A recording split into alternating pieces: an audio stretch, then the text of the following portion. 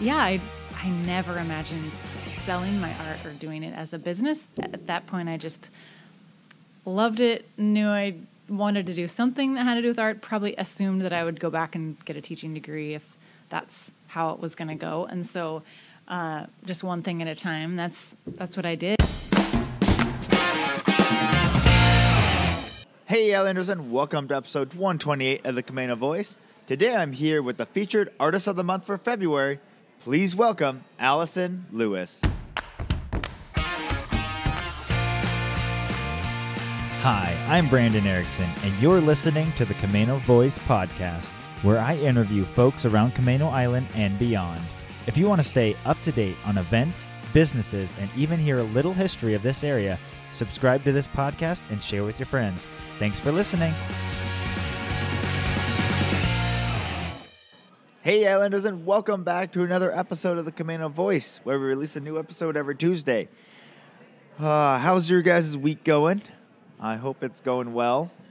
We've been having great sunny weather here over the last week, so I'm getting used to it, which is always a dangerous thing because then the rain comes right back. So, yeah, and I hope you guys, this is coming out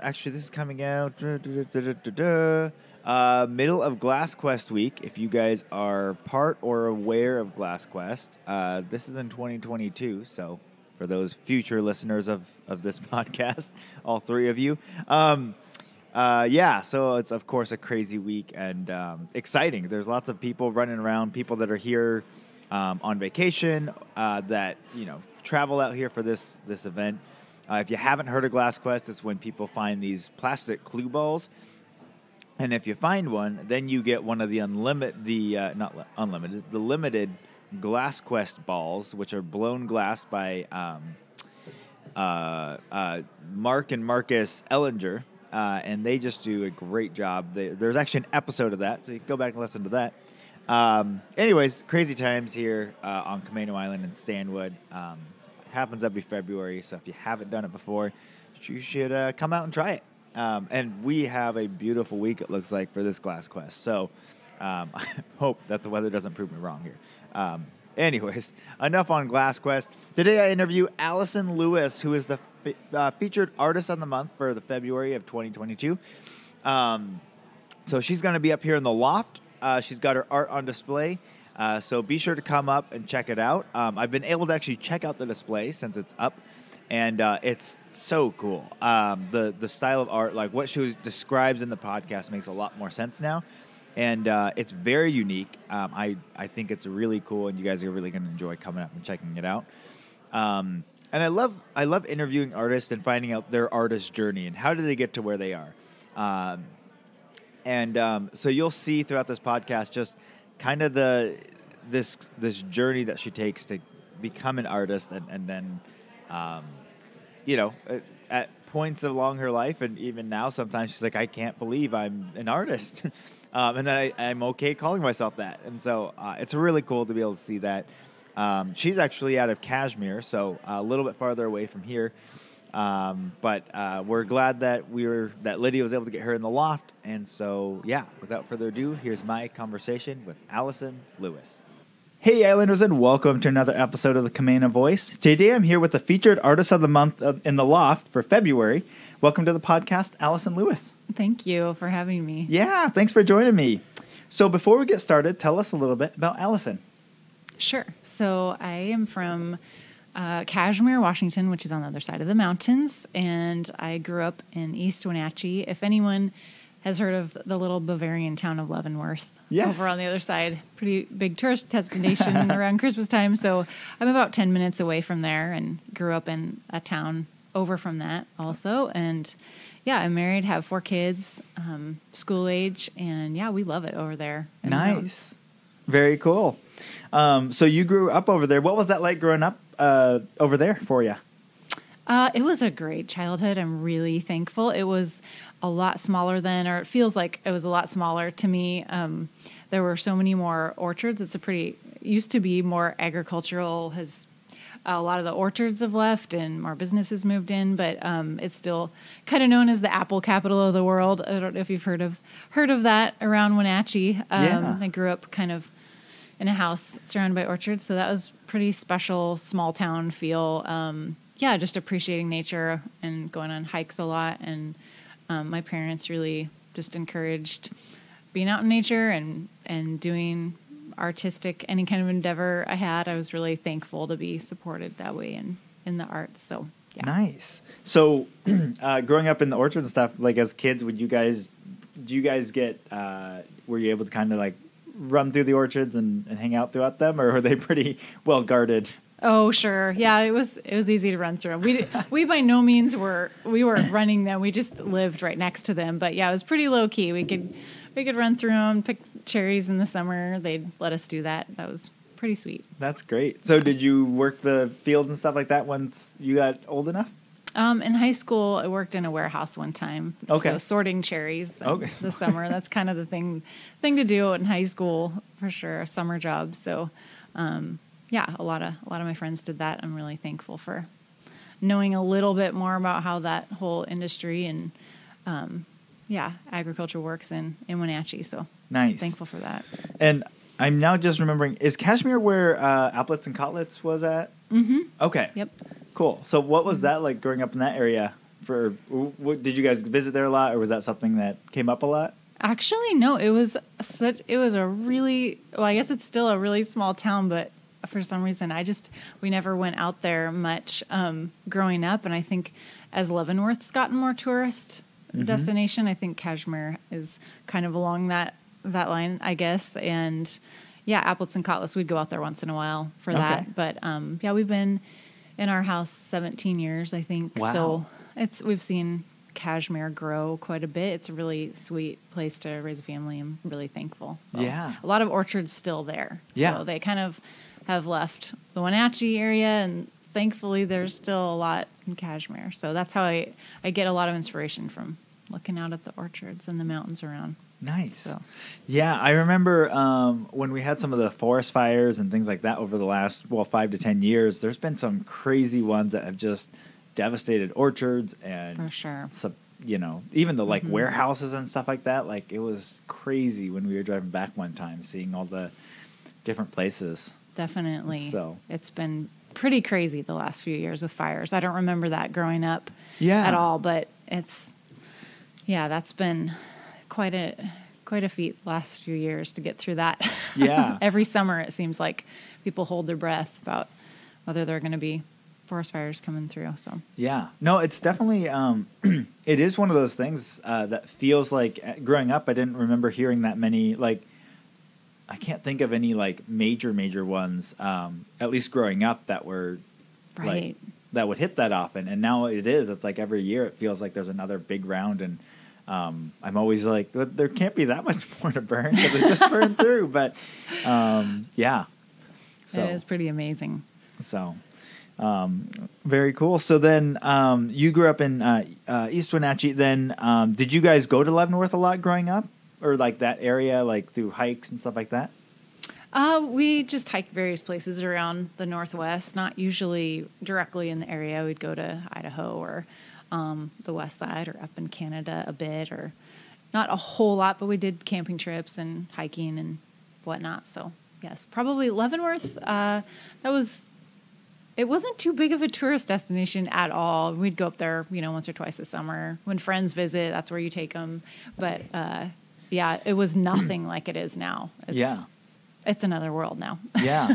Because Leavenworth, if I'm correct, it kind of was more of a, it was a small touristy-ish town, but more hodgepodge and not as definitely put together. Did you guys get to kind of see that transformation of when they came through and they were like, all right, let's make this our theme and all of that? Well, I think it's always been a Bavarian theme. They built on that, I believe, in the late 60s, early 70s, and it's always been that theme, but I think it's definitely grown 100 times more commercial, and they've really done a classy job, I feel like, of creating that atmosphere, but it's beautiful. Yeah. I do love living by there. Yeah. Well, the times as a kid when I went to Leavenworth, I always felt like it feels like you're walking into, and this might come out as a negative, but like feels like you're walking in like a Christmas Hallmark movie. Like it's exactly what you would picture their town to feel like. It is. So I just like, there's the skiing hill, there's snow on the ground, everything is decorated like perfectly. So I always loved visiting there during the Christmas time. Definitely. And it wasn't until I was in college that we actually went there during the summer, and I was like, oh, there's stuff to do here during the summer. I didn't know that. Oh, yeah. Year round for sure. There's never a break in crowds, it seems like. If I have to run errands up there or do something in Leavenworth, it's just always busy. And that, the locals don't appreciate that as much, but I think it's beautiful. The hardest part is parking. There's really not much parking at all, so busier it gets in the bottleneck streets. But, yeah, I can understand why people want to come over. So. Yeah. Very cool. All right. So then you went to school, and were you homeschooled, or did you go to public school over there? I went to public school. Okay. And went to Whitworth for 2 years, and then I was a music ed major and took one art class, and I'd always loved art growing up and being in that, but didn't have a lot of chance in high school to study that. You only have a certain amount of electives, and so I didn't try art class much until college, and just fell in love with it, knew I wanted to do that, and then transferred to University of Washington for the rest of college to get a BA in visual arts. And super thankful again for parents that didn't think I was crazy to get an art major when I didn't know what I wanted to do with that. And it's okay if I keep going on this. Yeah, for sure. I never imagined selling my art or doing it as a business. At that point, I just loved it, knew I wanted to do something that had to do with art, probably assumed that I would go back and get a teaching degree if that's how it was going to go. And so just one thing at a time, that's what I did. I think I'm answering your question. After college, I got married to my husband, moved back to the area that we're in now. And I did get a teaching degree, but never ended up using that right away. Just had kids, so put art on the back burner, and so that's the story there. Yeah. So you graduated and then got married pretty soon after then. Mm-hmm. Okay. Yep. So then, was it something where were you guys waiting to maybe have kids and try and take that farther, or did kids just happen right away and it was kind of all right, we're going to just put this on the back burner? I think we had been married 4 or 5 years. So, I worked at a junior high, actually, as a piano accompanist for a couple years. And then went back to school and got my teaching degree. And then by that point, I was subbing a bit, and then we started having a family. So, yeah. Nice. So, as you went, and then as your kids got older, when did you start kind of picking up art again? Right. So we had them at home, and I stayed home with the kids till just about 3 years ago, I think. And then I can't even pinpoint exactly when, but just started doing art more and redid my studio in our house. We just have a room set up for that. And I got to rework some things in there and reorganize, started spending more time in there, inviting the kids in to do art with me. And it was getting a little easier because they were getting older and could do more on their own. So I just had more time to do that. And once they had just a series of inspiration, trying new media and trying this watercolor mixed media process I got into, and other things, and having more time. And the kids ended up going to public school, so that just opened up time to pursue it as a business. Yeah. So I just started creating, and then for fun put it on social media, and people started wanting to buy it. And then I thought, this could be a thing. So just started that business a couple years ago with my husband. So very cool. So when you started getting back into it, did everything kind of come back pretty easily and stuff? I think creating, all your life it's just part of who you are, whether you're picking it up or not. So I guess riding a bike, definitely. And picking it up again, I guess things that I had read and different artists that I followed, and just changing as a person. I wanted to explore different mediums and styles, and just found that I really enjoyed more abstract painting. And Okay. just breaking personally for me, I think growing up, I guess the goal more creating something that looks like something else, or photorealism, or that the goal is to just from where I had studied and where I'd come from, that was more, I guess, valued, and I hadn't pursued the abstract side of things. And so just in a different spot in life and feeling more freedom to explore and experiment with different artistic medium and style. And so, yes, I think I'm getting off track. What was your question? That actually makes me wonder. So, like, how did you kind of determine, I guess back in college, what was kind of your medium that you were utilizing there? And then how has that changed? Sure. So in college, my BA was in figure drawing, and more Conti, charcoal drawing, that kind of thing. And just started playing with watercolor and mixed media process. And I loved printmaking in college, but I never pursued that. And I think that kind of plays into my landscape style and different things I'm doing now with mixed media. It has like printmaking influence, even though I'm not using that process, but it kind of informs the one I'm using now. So okay, what for our listeners and myself, what is the print form media? What's that kind of? What does that mean? Printmaking. Yes. Well, there are many different types of printmaking, but the ones that I had practiced, I think, are mono printing, and you just make a singular design out of different mediums and run a plate through, and it has one print that you come out with, or a linoleum cut or a wood block print that you carve into the rubber or the wood and material, and then you lay paper over it you rub the ink on it with different tools, and then lay the paper and you run it through a press, or create a print that way and peeling the paper off. Okay. And you'll see a lot of cards and prints now. Probably you'll be able to tell their distinct, fine, crisp lines, usually in wood block prints or linoleum cut prints.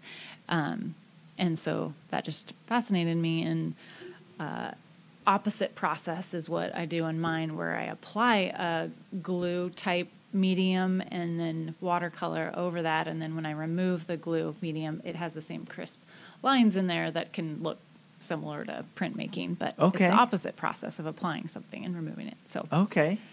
Very cool. How did you kind of come across that type or style? I honestly have never seen that before. I was just in the art store picking up supplies and just grabbed this glue medium, and I just had an idea in mind. I hadn't seen anybody do that, so I honestly don't know if if many people are doing that, but just playing with the mediums. Yeah, so. Very cool. So then, so walk us through a little bit of that process of what that creating a piece looks like for you. Usually I have landscapes in mind that I just either hike to or that just inspire me. I try to only paint a piece that I've been to and experienced. So take a photograph or just go to the place and take pictures there on site and then bring them back to my studio. And sometimes I'll draw it out first, small scale, or I'll just start in on a piece and paint that with the glue medium and let it dry, and then watercolor paint around it, and then let that dry, and then move the glue. And sometimes I'll go back with different color and medium on top of that. So okay, if that's what you're asking. Yeah, that's very cool. So what are you gluing to? Is it like a canvas, or is it watercolor paper. Okay. I use watercolor paper. Got it. Okay. And the glue doesn't damage the paper as it is removed, or? Sometimes it's a tricky process to remove it without pulling it away, but different tools to remove it. Different special erasers Very cool. It sounds very stressful to me. I'd be like, after you've done all this other stuff, then you're like, okay, now slowly remove the paper, the glue part. Yeah, it's pretty sturdy, specific watercolor paper too. It's not just normal thin watercolor paper. So nice. Cool. What drew you to watercolor as your painting medium? Really getting into these two different styles that I'm focused on now with the watercolor was just the images that I started being inspired to want to paint. I just knew that was the only medium that worked for Okay. what I was seeing in my mind. Yeah. So That's great. This is a complete side note, but it's something I've interviewed a few different artists now, and every time they say the word charcoal, I always imagine them drawing with like a big chunk of wood that's just charcoalized and drawing, and I'm like, that seems so difficult. well, I have tried that before, but that's not what I was using. It's called Conti too. It's like a hard pressed charcoal. Okay. More like a pastel colors. Okay. Or black and white. There are different thicknesses and different soft to hardness that you can buy, but usually it's the harder Conti pastel. So Okay. yeah, Nice. they're thin little sticks. Okay. That you use, not a big hunk of wood. So when you're talking about like so abstract versus kind of more, scene oriented or things like that, what kind of drew you to the abstract side? That's a good question. I think personally for me, just after years of, I think doing what I maybe saw others doing, or in school, it was just what you're trained on the skill of it. Once you have the skills and the training, just it's hard to, I think, break out of that, I guess, from my experience, and then valuing that to break away and just valuing your artistic response to something or your expression of it, rather than just trying to achieve a look of something. I don't know if that makes sense. So being more inspired of the emotion and capturing the colors and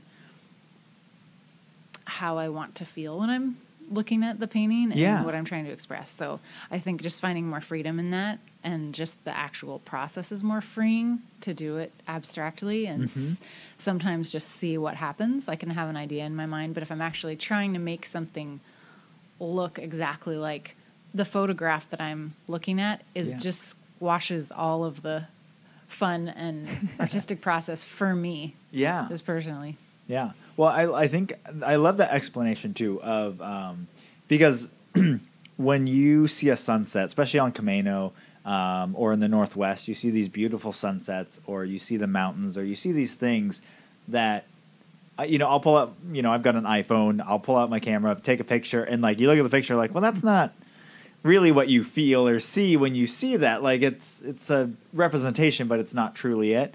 And that idea of trying to paint more create the emotional feel that you feel when you see that, rather than the exact imagery of what you see. I think that's really cool. That's a great way to kind of explain that.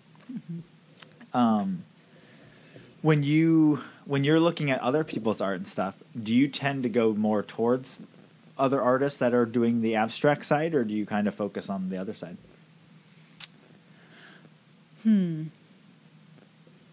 For what I would personally want in my home. Yeah, probably. Or if you go through a gallery or something. Sure. I have to honestly say I really truly enjoy looking at all of it. I can completely appreciate the detailed paintings because I know that's so difficult, and I can respect that, and I visually appreciate it and like what I'm seeing. But I love abstract work too. I think it just all inspires me. I don't know what other artists might feel about that, but especially walking through the Commons or just anywhere, walking through an art gallery just inspires me, even if something seems like harsh or I don't understand. It just makes me feel invited to figure it out and just pursue it and ask questions. I just find it fascinating no matter what style art it is. Nice. So not really maybe the answer of preference that you wanted, but it all inspires me, I think. So. No, the reason I asked that question is because, and if you talk to Lydia about this, she'll tell you, I always struggle. I mean, my background's engineering, so very scientific, fact, data, all that. So a lot of times when I look at abstract paintings, and I'm trying to get better, but like I get so lost, and I'm like, I don't really get this. I completely understand. My husband's an engineer. He is a civil engineer, and that has been a fun part of our marriage too, is that he was not in any way interested in art. I think he would confess to this. So it was pretty amusing. Opposites attract for sure sometimes. So as the engineer major, it was definitely a new thing to be dating an art major. And he has grown a lot. He'll even go to galleries with me now and probably not prefer anything he sees, but is willing to go. So, yeah. And he really is good. And he is my biggest cheerleader. So it's fun, I think, to have different perspectives. Yeah. Sure. That's awesome. Yeah. No, we've had artists that are abstract that I've looked at and I'm like, I'm confused. And so Lydia now will very purposely be like, Brandon, this is something I think you would really enjoy. And I'll be like, thanks. So, very cool. So then as you've kind of grown, you said you started in a few years ago. What was it like for you then to really step out and decide, okay, I'm going to try and turn this into a business? What was that like for you? It happened really fast and was like being on a roller coaster. It was really scary in a way because I did not know what I was doing, but I could not have done it without my husband. Definitely, but really exciting. I mean, I can't even tell you how exciting it is because I just never anticipated doing art as a business. I think it's totally different nowadays. 30 years ago in college, I just didn't personally know many artists trying to make a living at that. It was just few and far between, and if you get your art in a official gallery, then that was kind of the only option that I saw at that point, really, or being an art professor. And now just with social media and everything moving to online and just so many computer graphics, there's just so many avenues, Etsy, etc., so many places to have and host your art, and for people to see it is just a totally different ballgame. I don't think that I could be doing it without that. So that was opened up at just the right time. I feel like really thankful for just the timing of pursuing it, I guess. So it happened really fast and super exciting, and a weird thing as an artist to say, yes, I'm an artist, and not be afraid to say that. It's just a weird thing that we do. Yeah. So that's great. So when you started, or I guess not when you, what was it like then? Because you had started doing this and really pursuing it, and then 2020 hits and it kind of shuts everything down. What was that like? Did you feel like defeated at that time, or did it redouble your efforts in that? I can honestly say I don't think it slowed a whole lot down because so much is online. I feel like my learning, I'm in an art mentoring program with Lydia. Okay. And it's just so inspiring, and a lot of that's online. And I think community engagement with the artistic community is on there, and a lot of mentoring. And so the learning aspect, just to keep motivated and stay in the loop and not feel isolated, I guess, that way.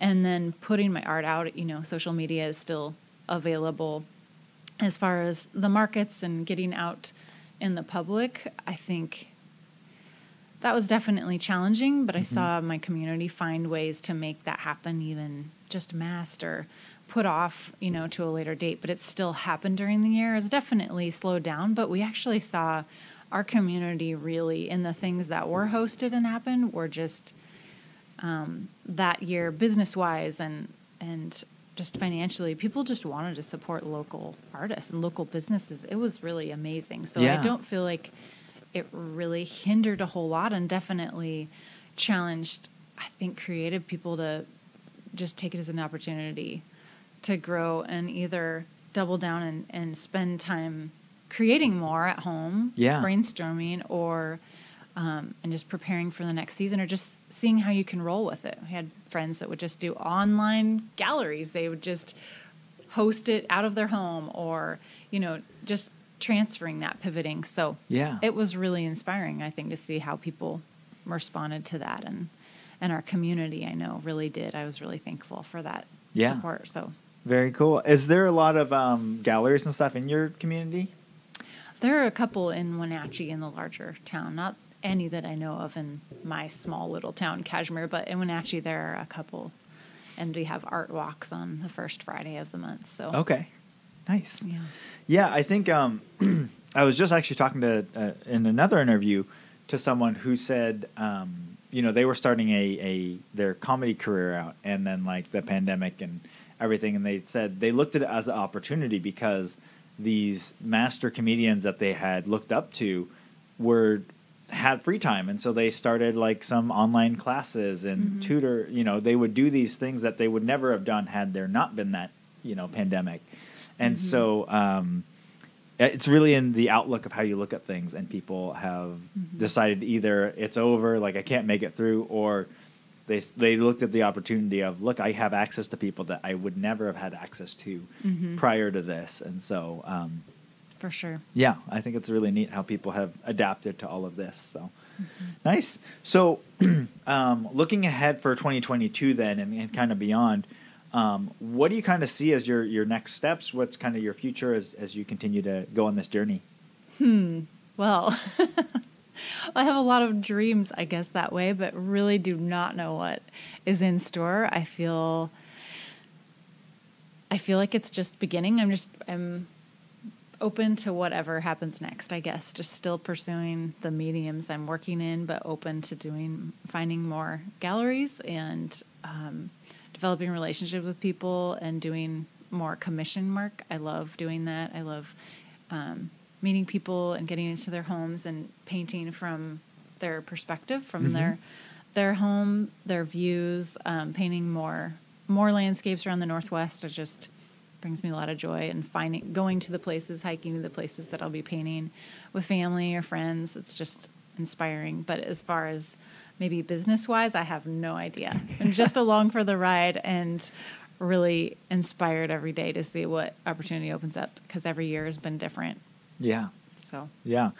Do you try out other different mediums like oil painting and other forms just to kind of see that perspective? Mm-hmm, for sure. I tried oil painting and have acrylics, and I've tried alcohol ink and, gosh, I can't think now, gouache, and really wanted to get into sculpture. I live 2 doors down from another artist, sculpturist, and she's amazing. They're amazing, and really want to dig into that too and try that out maybe this year. So very cool. What type of sculpture? Like stone? No, just freeform clay building and then bronze casting and. Yeah. Okay. Nice. Very cool. And do you feel like as you kind of expand in other different forms of art and stuff, does that, when you go back to your base medium, do you feel like you have new creativity and new viewpoints? I think definitely I end up feeling more inspired and enjoy working with the medium that I'm working in, but definitely, it definitely stretches me. Yeah. For sure. Nice. Okay, so tell us about the pieces that you're bringing to the Loft for the show. I believe I have, do you mean the titles of them or just story? Well, yeah, if you have stories, that'd be great. Well. But if you have titles and... I think I have Mount Baker, Artist Point, and Blue Lake North Cascades, which is over by Winthrop. Okay. Let me see. Several from Plain, Washington. It's just up in the mountains. And let me think. There's one Mount Rainier I just finished. So, yeah. Okay. I think that's all. It's kind of a smaller wall, so that's all I could fit. Some of them are pretty large pieces. So yeah, nice, cool. And so like when you do because you talked about doing the glue and stuff. So do you glue out kind of the shape of the like say Mount Baker? Would you glue out the shape of Mount Baker and then paint around that? Pretty much. I try to see it and lay it out in positive negative space. So where the light is and different features. So, and then just adding into that, just the lines that I find important when I look at it. Just part of it's free flowing, and then part of it's looking at the shapes and positive negative space. Okay. Very cool. Well, I'm excited to see them all. I saw a really quick glimpse when we were up there, but I'm excited to look at the wall when it's all put together. All right. Well, awesome. I like to finish every podcast with some rapid fire questions. So the first one is, what purchase of $100 or less have you enjoyed the most in the last 3 months? Oh, wow. That's probably a tie. Can I say a few? Yeah. Oh, for sure. I'd say the first one is honestly taking my sons out for a date on their own. That has been the sweetest thing. So they're teenagers. 2 of them are. Just one-on-one, taking them out for breakfast has honestly been one of the best gifts this year. I just started doing that. So I can honestly say that. And then a fun Christmas present that we got our whole family were Universal Yums. Have you heard of that? No. It's so fun. Well, my husband and I like to travel, see new places and countries, and learn about cultures. And this is just a fun way to bring the kids into it. It's this box, almost shoebox size. Okay. And you just get a subscription for the year. And every month it comes with a different country. Okay. That's the focus. And you have like a trivia booklet and recipe suggestions and fun facts about the country, and then different snacks and little candy bars, different things from that country to focus on. And then we'll make dinner from that country that night, listen to music from it, just make it kind of educational fun. But and you're supposed to rate what you like in the box. Some are weird, some are really good, but it's just a great conversation piece and learning about cultures. It's really one of my favorite things that we do as a family. So that's great. We did we had, it was a different name, but it was a snack box from around the world. It didn't have all the other stuff. It just had like mainly candies, but a few different snack things from different countries and stuff like that. And that was whenever we do travel or whatever, that's one of the first things I do is like go to the grocery store and just see what types of snacks and weird things they have. Yes, that is fun. Nice. All right. Who is the most influential person outside of your family in your life? Wow. That is a hard question. Now, or it's really simple. So I have to be honest. Personally for me, I can think of a lot of encouraging friends and inspirational friends that give advice or I would go to, but I honestly have to say my best friend that pours into me is there every time I ask a question and, has provided everything art-wise, if I have any decisions.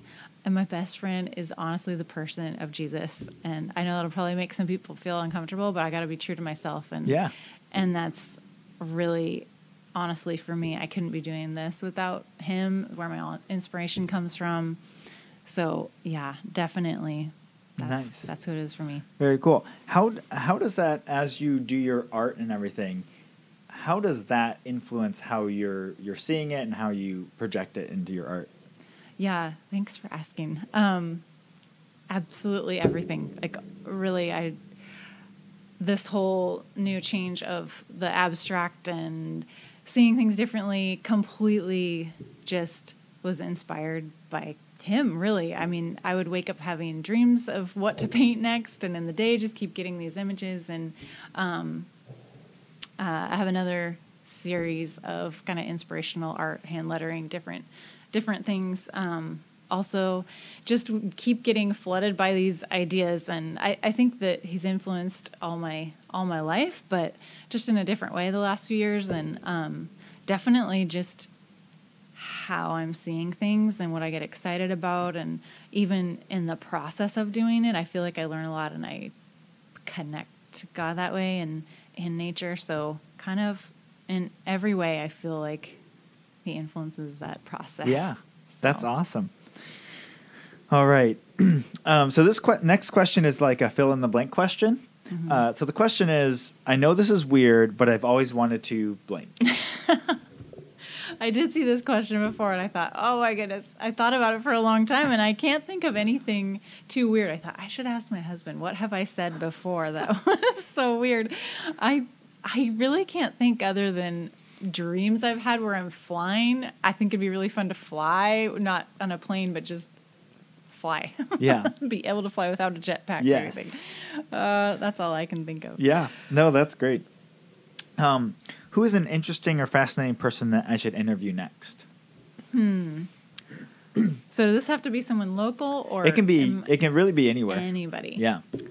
Well, I would say the most interesting person that I know that would just be fun to listen to about anything is my original piano teacher. When I was 8 years old, I started piano, and we still are friends with her, know her now. But she's just a hoot and just one of the funnest people to be around. I'd love to hear how she answers all these things. But, okay. But also, I haven't looked into it, but I would love to know I would love to hear you interview relatives of tribal people from the First Peoples on Camano Island, this area. I'd love to know their history and just hearing from them about this area. 'Cause I don't know. Yeah, that'd be really fascinating because it's we do have a lot of like a lot of the names of the areas around, not just on Camano, but like Stillaguamish and Swinomish, and you've got these names of tribes and stuff like that. But I don't know a whole lot on the Camano side, but it was very active. I mean, there was a lot of fishing and things like that. So that would be great. Love to hear a modern I'll have to look take. into that. Yeah, for sure. All right. And lastly, what piece of advice would you give your 20-year-old self? Oh, so many. I think probably just to not worry. I know we hear that a lot, but to not worry, and maybe the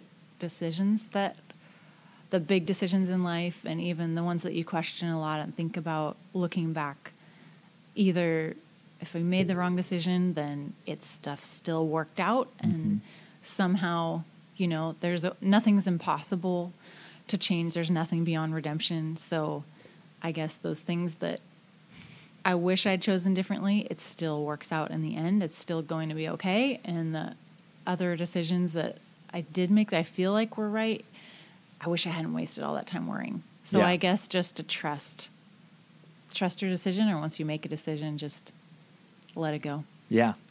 So that's very good. I think a lot of younger people, for sure, that's like you've got these decision point marks of end of high school, like where are you gonna go to college? What do you want to do with the rest of your life? And that's a big question for someone that's just out of high school. Like, okay, now choose something that you're gonna do for the rest of your life, and you can't change it. At least that's how it's presented. And so it's a lot of pressure to put on someone, especially that young. For sure. So that's very good. Well, thank you so much for joining me on the podcast today. Thank you. It was really fun. Yeah, it was great having you. And Islanders, I will talk to you on the next one. Well, a big thank you to Allison Lewis for joining me on the podcast today, and thank you for listening. If you haven't already, be sure to rate, review, and subscribe to our podcast on your favorite podcast platform. It really helps us be found by other Islanders like yourself. For more information on this episode, you can go to CamanoCommons.com/podcast. That's CamanoCommons.com/podcast. Thanks for listening, and see you next time.